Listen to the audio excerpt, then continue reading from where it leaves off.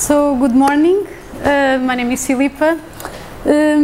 So, this idea about the macrobiotic approach to the destiny came because I had, I think it was in 2011, I had this strange situation in my life where I was feeling like I didn't want to make any decisions. For instance, if someone would ask me, what is your favorite color? I was feeling that if I had answered that, I was constraining myself. So I was feeling that I had all the opportunities and all the chances, and that making a decision was like constraining me. So I was going to work through all different ways every day, and I was feeling really free, probably yin at that moment. But then after 2 years, I got to the opposite situation, and so it was like as everything I was doing, I was going into the same situation. I could do lots of different things, but I ended up always in the same point. And so, more young, we could say, approach. And so, because of that, then I started thinking, so what led me into feeling those extreme situations, and why did they happen at that time? Was there a meaning? Did I have a choice? Did things just happen? And so if there's a meaning, is there such thing that we can say a destiny? Are we already programmed? Do we have instinct or knowledge, or where does one start and the other ends, and these kind of things. So I hope you enjoy. It's just an approach. So destiny, it's an event that will necessarily happen to a particular person or thing in the future. That's the dictionary definition. So how do we make our choices? So we will start by there. How do we make actually our choices? So this is a brilliant quote that says that no knowns, we know what we know, right? We know things about macrobiotics. We know things that we do not know, even inside macrobiotics, but then we don't know what we don't know. So for instance, like 10 years ago, if someone would ask me what I would like to do, I would never say macrobiotics, but because I didn't even heard about macrobiotics, so I couldn't choose on that. So what this means is that maybe when we are deciding things in our lives, we can only decide according to the things that we know and that sometimes we already experienced. And there's also another good example on this, which is, for instance, when someone asks us a simple question, like, for instance, our favorite country. So we only think about 4 or 5 countries, although we know many of them. So this idea of we only think about 5 or 6, so where in our brain does that information comes from? Is from our rational brain? Why those and not others? Do you understand what I'm saying? So we are given 5 countries, and then from those 5 we decide, or we feel we are deciding. So there's this kind of little conditioning.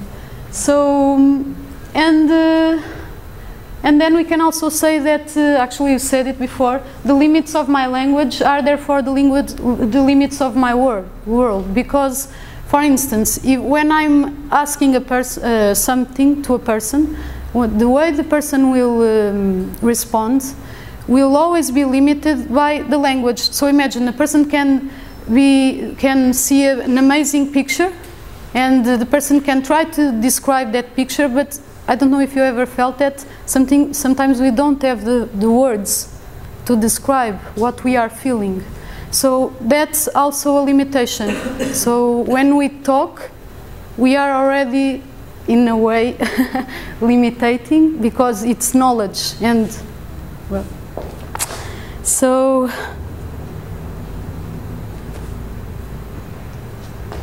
there are lots of studies, and actually, so this idea of destiny was already studied by lots of different cultures. The Greeks studied a lot, then some philosophers, for instance Kant, talked about it. Nietzsche also mentioned the love of fate.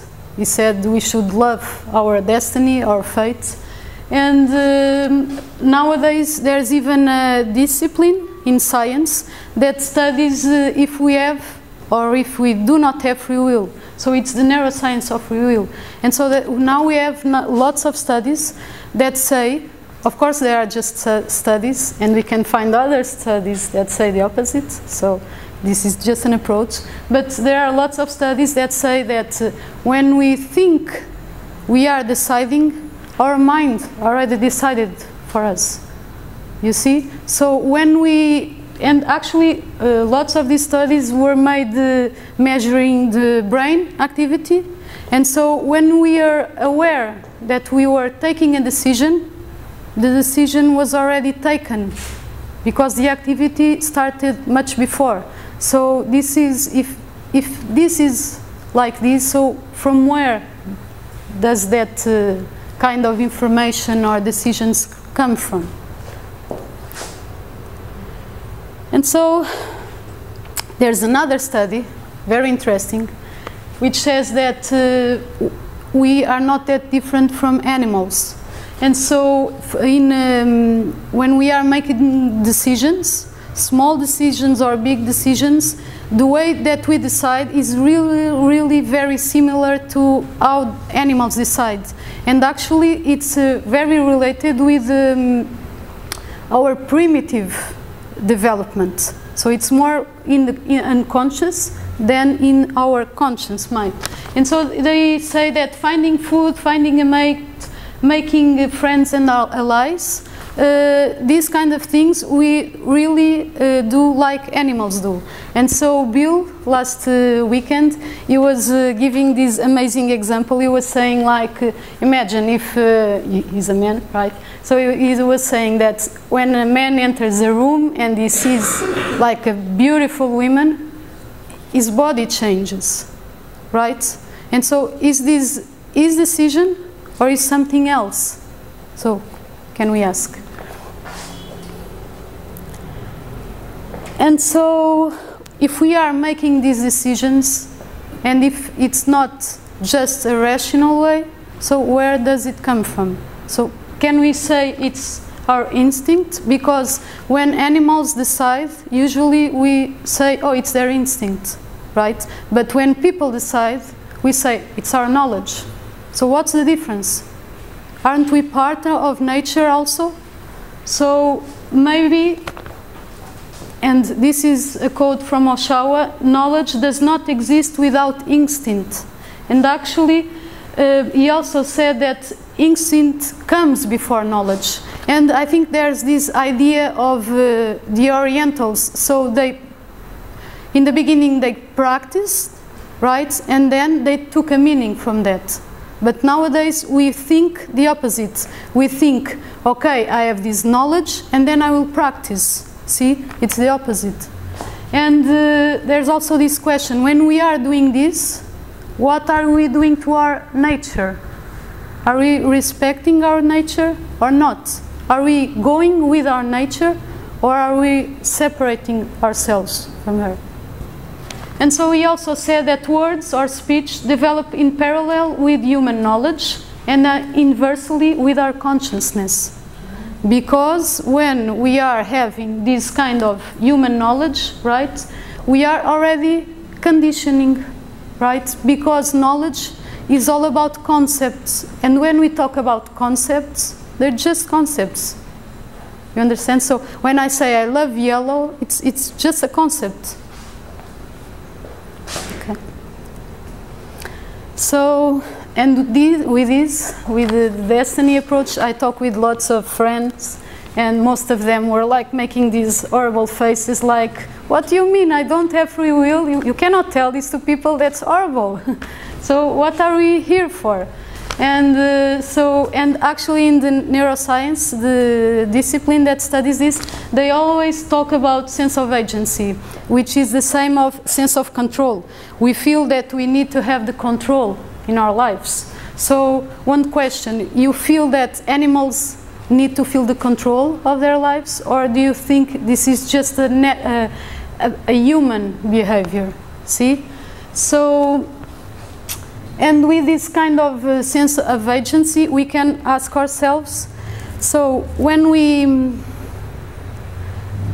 are in love, right, and do we decide which people we are in love with, or more than that, so when we marry someone, it is much easier to feel that that was destiny, it was our fate, right?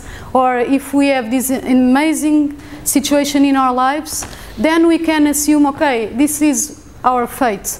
Because in those huge, big situations, we are more aware, I would say. This is just a perspective. And when we are more aware, we let go knowledge. And so in these big situations, okay, it was fate. But in small situations, we don't really like to feel that it is not our decision. But then, so we can ask ourselves, what is the difference between a small decision and a big decision, right? So we can assume, okay, I didn't decide the people with whom I fell in love. So that could be fate. But the things that I eat, no, that I decide, okay? But if we go a little bit more deeply into that, we can also try to feel that many of our small decisions are based in stories that we might have heard like 10 years ago and we didn't remember anymore, but they were there when we've made a small decision today. And so I was talking with a good friend, this situation that happened in her life. She was delivering her baby, she was having a baby at that moment, and she's a macrobiotic, she's here, and she had all prepared. She wanted a natural birth without no chemicals and none of those things. But then the doctor told her her son was on the opposite, it didn't change. So the doctor told her, you need to decide now if you want to have surgery or if you want your children to born with a fit. And so she thought, oh God, in 5 minutes, this is all against what I was expecting. And suddenly she remembered the story she heard when she was a small girl from her mother. And so the story was that her grandmother had the similar issue. And so, but at that time they didn't make the surgery, and so they had to deliver the baby in her foot. And so what happened was that almost the two of them died. They didn't, luckily, but they almost died. And so these women, she remembered that at that moment, a story that didn't have any meaning, right? And she decided that she wanted the surgery. And after that, the doctor told her, after the children born, the doctor told her, it was the best decision because the, how do you say? Yes, it was on the neck. And so if she would born like that, well, yes. So is this knowledge or is this instinct? So I love philosophies and I'm a romantic also. So I really love to feel that this was nature trying to send a message to this person because nature really wanted to this beautiful person to live, right? And this is instinct to me. So if this person would get to the concepts she had, maybe she had a different response to that. But then we could ask, but was she able to decide differently or not? Okay. So, and I think this is a great example of how small things that we do not give any value to then might be really an important thing in a different situation. So in Germany they have that saying of the devil is in the little details. And actually I found out with when I was searching, that in the beginning they were not saying the devil is in the details. They were saying God is in the details. This was changed. So it's a huge difference, isn't it? Okay. So just to end up with this part, so this is also a guy that studied, and then he said that freedom of free will is an illusion. So because he said that we need to ask ourselves if we are able to choose differently with the same. So imagine if we got 1 year back with information that we had at that time, we wouldn't know anything about that was going to happen the next year. Were we able to decide differently at that time, or would we make the same decisions at the end? See? So, and he was also thinking, are our choices made intelligibly for us or not? And he also thought, are we really the originators of our choices or not? So going back to what you bring, why you came here, the Oriental philosophy, macrobiotics. So this probably doesn't mean anything to many of you, the psychan, but if I talk about the trigrams, then probably everyone have heard about it. So what the trigram says is that we have the influence of heaven, that is what is above, the yin and yang. And so, for instance, we can say that, so when a children is born, we can go and meet her. And I remember, I think it was in one of your classes, you were saying, macrobiotic people are really strange.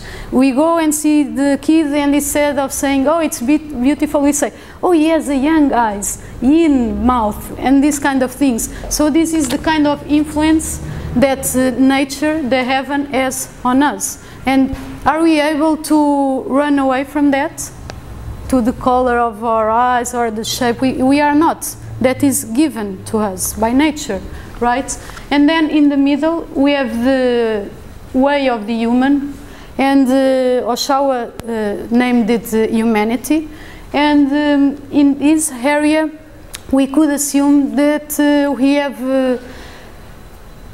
the influence that we receive from each other as a group. So for instance, if I was born in a Catholic family, so the things that I received was really different from a family that had a different religion, or if they didn't have any religion at all. So, and I could ask myself, were those contributes that I received from my family, my parents, help me or lend me to decide in a specific way at that moment or not? You see? Understand what I'm saying? Okay. And so at the end we have the way of the earth, what is below. And so here we can say food, right? The food that nature gives us. Does the food influences us or not? See? Actually, in the top I forgot to mention that, for instance, there are lots of studies that say that when the moon changes, right, that has influences on us. So more crimes in the full moon and all those kinds of things. So, but in this below, so I think food is really a good example. Also, for instance, there are also some studies that says that if we born in a landscape, we will think in a different way than if we born in a place that is flat, which is kind of nice to think about it. So, and this approach, I also would like to say that in the middle, the psychan, they were saying that for them it was really, really important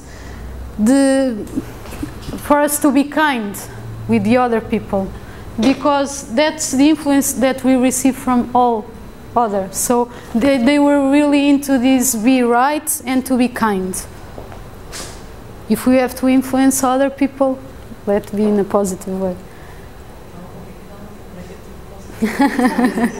Yes. Okay, so, and then here we could ask, so nature conditions, it's a conditioner, right? Whether we want it or not. So we don't decide when our puberty starts, and I think we all agree that when we start puberty, this changed a lot. So the same person yesterday was telling me, oh, my girl is in puberty, and now I tell her lots of the same thing after and after, and she doesn't remember. So our moods change. And also menstruation. So we do not know when our menstruation starts, right? In the beginning, in the first moment, right? So is this a human decision or it's nature's decision? So it is above us, or it's just our body that decides, see? And actually, even with pills, we can think, okay, I may decide to take a pill to have the menstruation.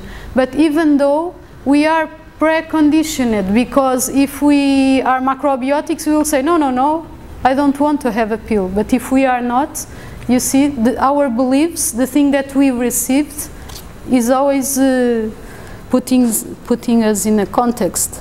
And so, and also, not a conditioner, but something that happens that is beyond our control is also the falling in love, right? We don't really decide it. Sometimes we think we decide that if we want to be with that person or not. But I think that even that, sometimes it's really runs out of our control. And this is these kind of examples that nature really has impact on us. And so then going back to the animals, again, so animals have instincts and we have knowledge, right? I think we also have instincts. And so, for instance, we can assume that, so if we were a tree, would you think that we would decide when to flourish or when to have fruits? So the tree can think like this. If a tree would be a person, if a tree would feel like a person, probably the tree would believe that it was her decision. But is it her decision or not? So what I'm trying to say is that, is it our decision when we have a baby, for instance? Or is nature acting through us? You see? Is this too metaphysic or not? Okay. So, and also bees and butterflies and salmons that go up to the river, it's their decision. So we could imagine if they were thinking like this, probably they would try to give a meaning to everything they were doing. And they don't need a meaning. And for many things that we do, we are always trying to find meanings, but maybe we don't need really a meaning. We just need to live according to nature and to what our feeling says to us. And so animals, very instinct, people very knowledgeable, but actually there are lots of studies that shows that animals also do lots of things that we could name as knowledge. For instance, bees, they can make counts, they can sum, and they can subtract, and they are bees.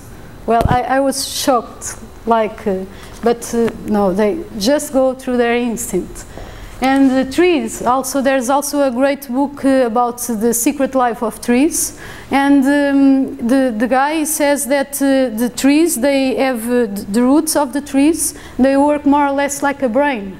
So they are intelligent. And they actually cooperate with fungus and other trees, they are a community. And so this is all connected.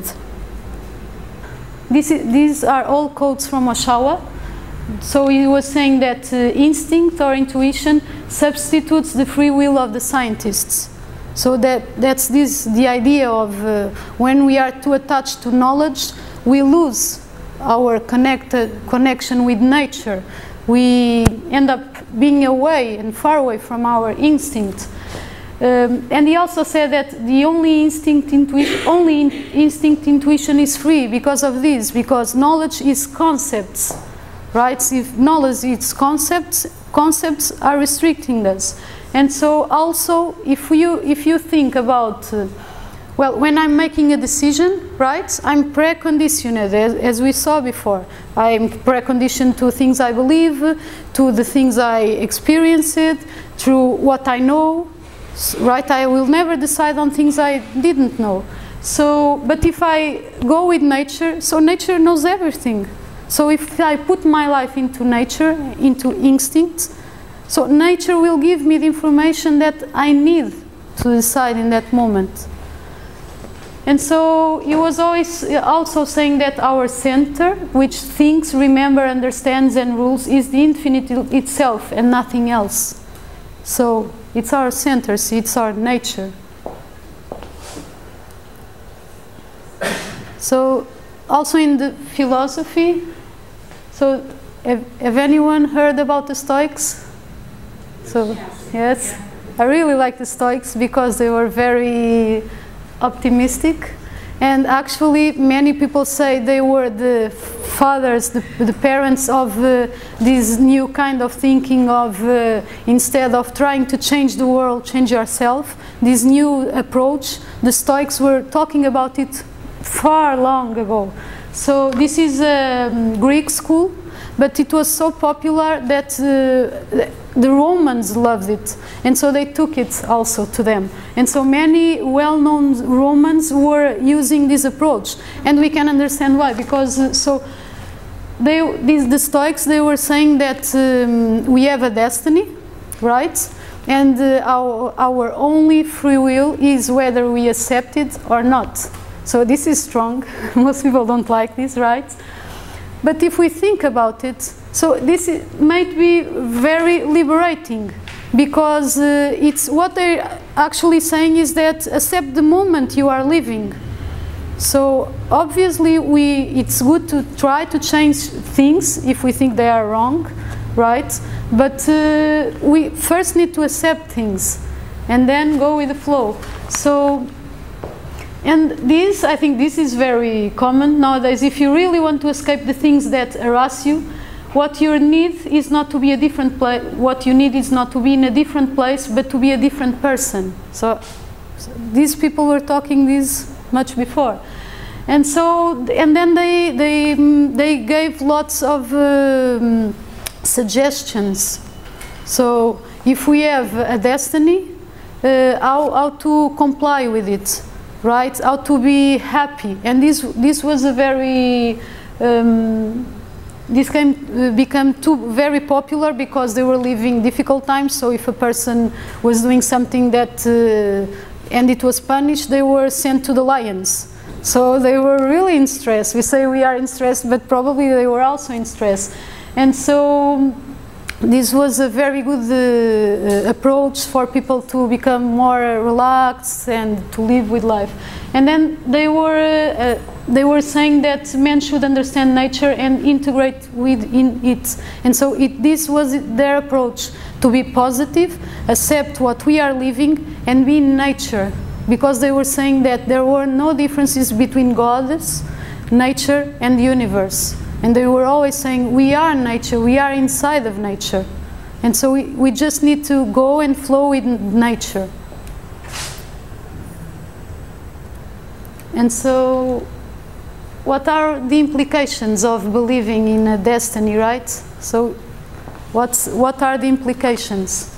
Because everything that we believe have implications in our life, right? So, I chose 4. There are many more, I guess, then you can give some more. So I think we become more, we receive more natural freedom and less human conditioning. And this might seem a little bit strange, right? But, so we have this saying in economics, I don't know if you heard about it, about the cost of opportunity. So what the cost of opportunity says is that when we make a decision, which decision, whatever, we are already conditioning ourselves. So what they say is that when we decided to come here, the time that we are losing here, we won't get that time to do anything else. That's not possible. So, and that is the cost of the opportunity. So when I decide to do something, I will lose the opportunity to do a different thing. So, but what happens here? What happens here is that when we feel that we decide and we like the experience, so I decided to come, I'm really liking, I don't feel myself conditioned, right? I only feel conditioned when I decide or a situation decides for me and I have to be in a place and I don't really like to be in that place. That's when I feel myself conditioned. So what we could say about conditioning is just a state of mind, right? It's just a state of mind. If we accept where we are, what we are feeling, so it's much more liberating.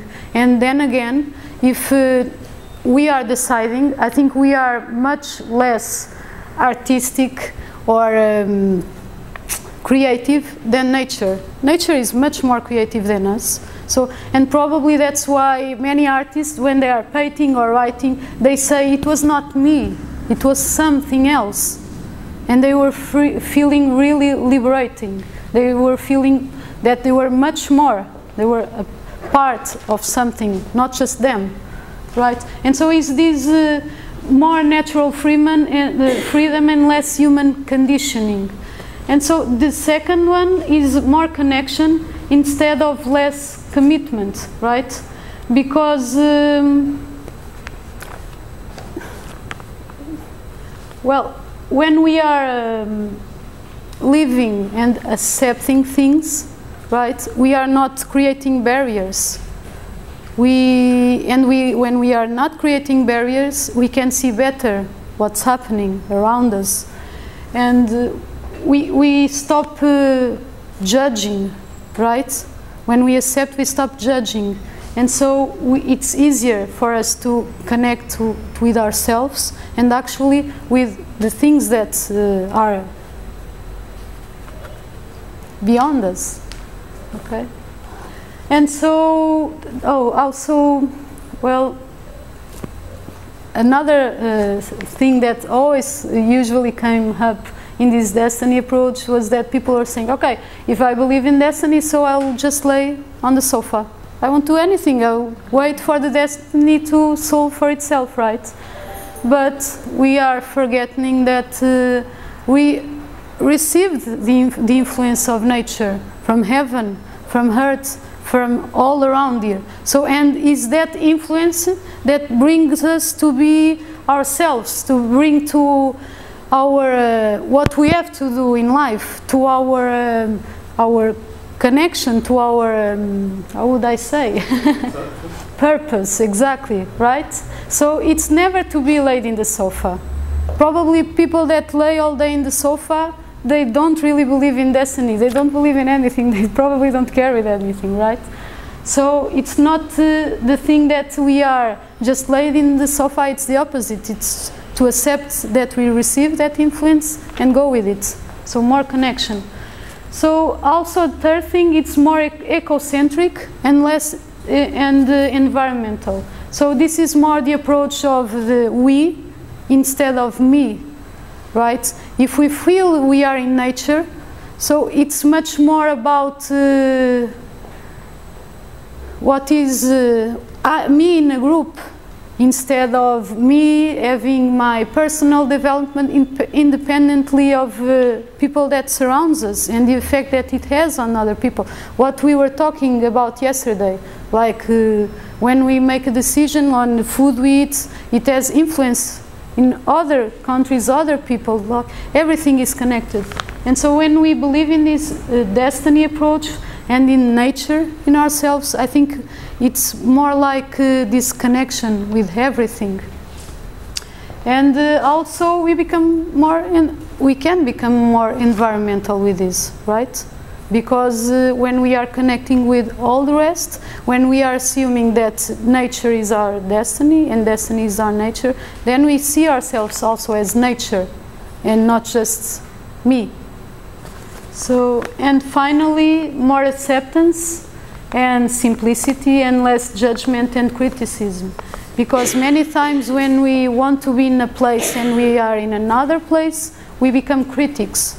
And sometimes we become critics of ourselves, and some other times, many times, we become critical of other people. I don't want to be here and I'm here, but it's that person's fault, not mine, right? So when we are accepting what we are living, it's much, much different. So it's an approach, and it's much more simple because we don't need to find that meaning.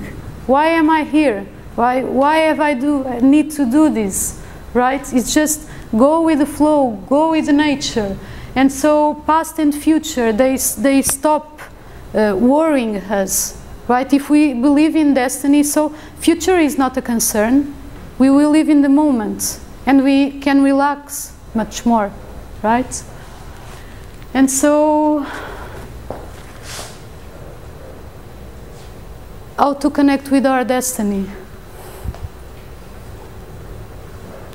So, food.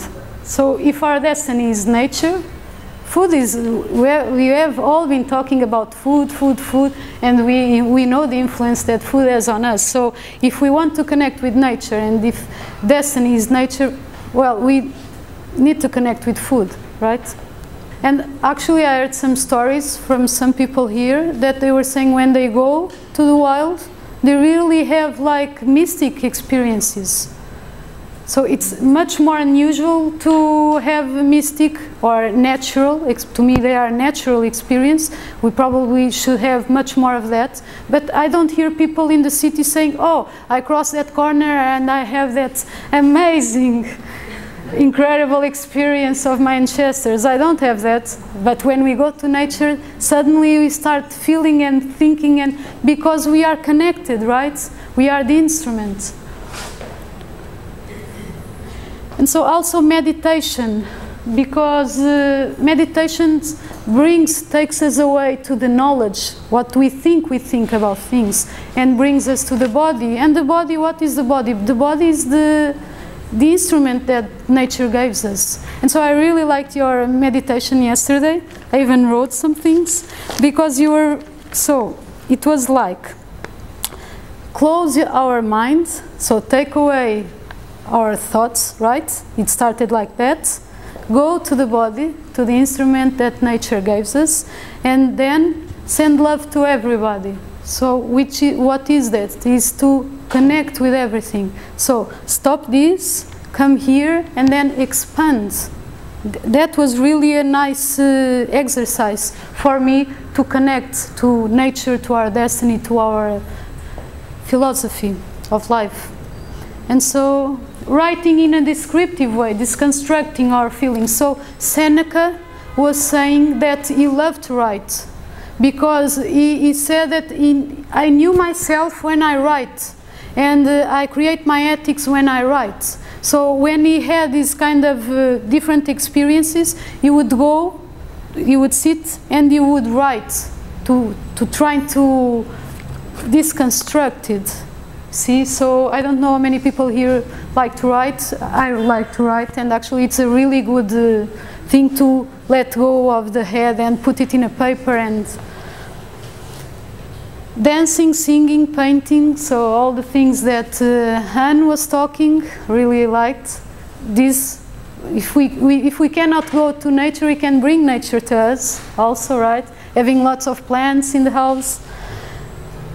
Delegating decisions, and maybe divination, because so see, if we are restricted when we make decisions, so sometimes it's good to ask someone else to decide for us, like those vegetable baskets. I like to receive them at home because I never know what I will get. Otherwise, when I go and shop, I end up most of the times buying the things that I like the most. See, and if I have to put something new, is because my macrobiotic mind is saying, oh, you should put something new. It's one thing. But then when I ask for the basket of vegetables, lots of different things, and I think, how will I do this? Those were decisions, those fruits and vegetables were things that I wasn't going to. And finally, practicing kindness and generosity, because if we are all one, the things that we send, it will affect us, everyone, right? And I think destiny in nature is all about that, is that this kind of big connection. And